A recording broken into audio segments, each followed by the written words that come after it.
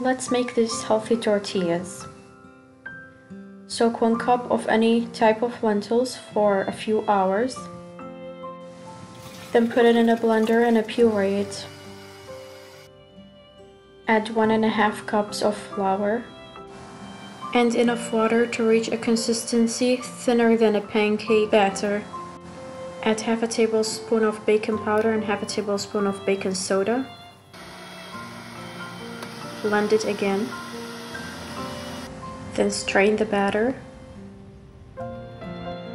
Add it back into the blender while straining it and give it one more mix.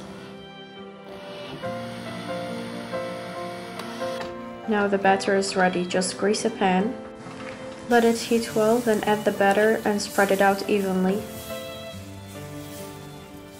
Once it cooks on one side and you see a little bit of browning, then you can flip it on the other side. Just be a little bit careful with this.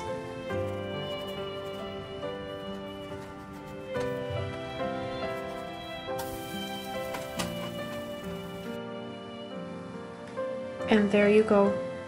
I made 14 tortillas from this batter, and each tortilla has 63 calories. Even if you squeeze it, it comes back to its shape. It's very soft. Just keep in mind I didn't 100% fully cook it because I do store these in the fridge and I reheat them, so I don't want them to dry out when I reheat them. Give it a try and tag me if you do. Thank you for watching.